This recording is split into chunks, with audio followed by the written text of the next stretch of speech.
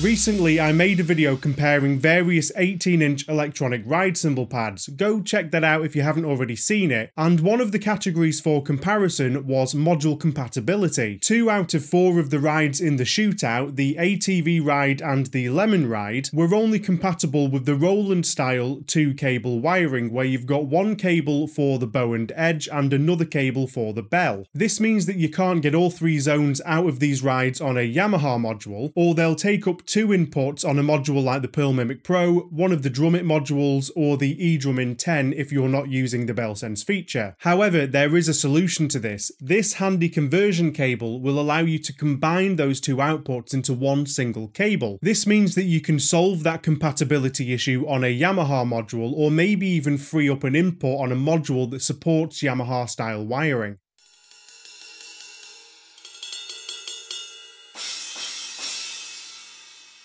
Hey, welcome back to the eDrum Workshop, I'm Luke. I bought this cable from Zourman drums. They make a few handy cables and converters for various electronic drum compatibility needs, mostly for the older line of 2-box modules that didn't have the universal trigger engine. These particular cables are made to order, however, after maybe a couple of weeks it arrived safe and sound, packaged in a padded envelope. On the surface it looks like a simple enough splitter cable, but there is a little bit more going on inside which allows the functionality to work. One side of the cable contains a resistor, and this is what the Yamaha cymbal wiring uses to differentiate between the edge switch and the bell switch. In turn, this allows 3 zones over one cable. This conversion cable feels really well made with solid parts. These are all high quality Neutrik connectors, and the jack socket locks around the inserted cable, meaning that you're not going to accidentally break the connection. And it really does work as simply as you'd expect. You just plug the 2 connectors into the bow and edge output and the bell output on the cymbal respectively, then plug a single stereo jack cable into its jack socket, and finally connect that to the single ride input on your module. Depending on your module, you then might need to select a Yamaha style preset in order for the functionality to work correctly, and then it just works.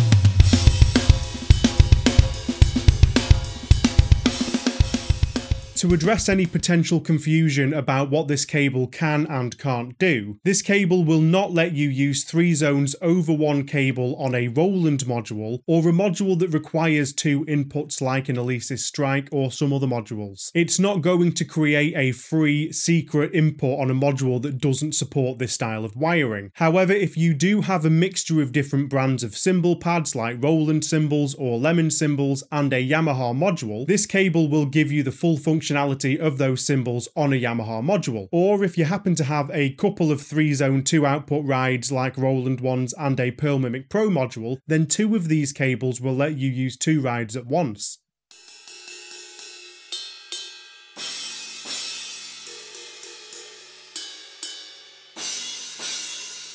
And the same goes for an eDRUMin module. You don't need to rely on the BellSense if you're using one of these cables in order to get 3 zones out of a Roland or a Lemon cymbal. So there are a few useful applications for it, but it's not going to work miracles outside of its intended use. Just for the sake of experimentation, I also tried reversing the cable setup, plugging a Yamaha pad into the socket and attaching both jack cables to the 2 ride inputs using a Roland preset.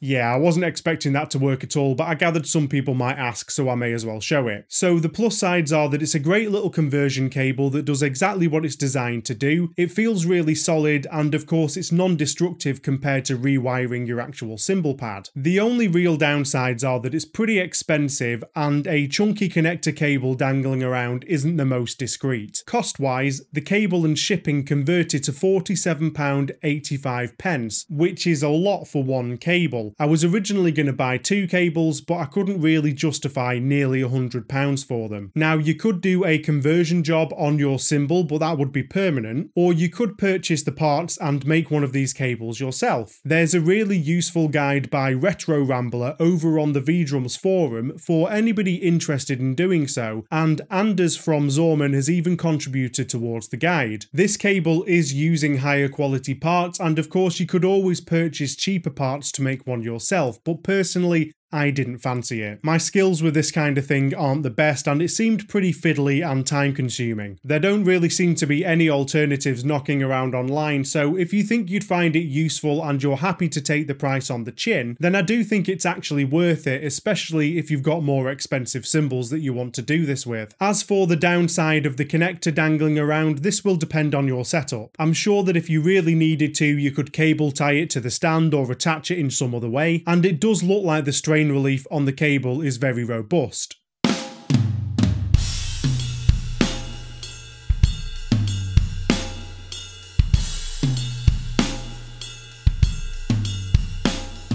What do you think? Would this cable come in handy for you? Let me know down in the comments. If you liked any of the preset kit sounds that were used in the demos on this video, they're all available over on my store at theedrumworkshop.com. Go check it out. I've got kits and samples available for multiple modules. Don't forget to check out my 18-inch electronic ride cymbal shootout video here to see which one would be best for you, or have a look at any of my other electronic drum reviews here. Enjoy the rest of your day, and I'll see you in the next video. Cheers!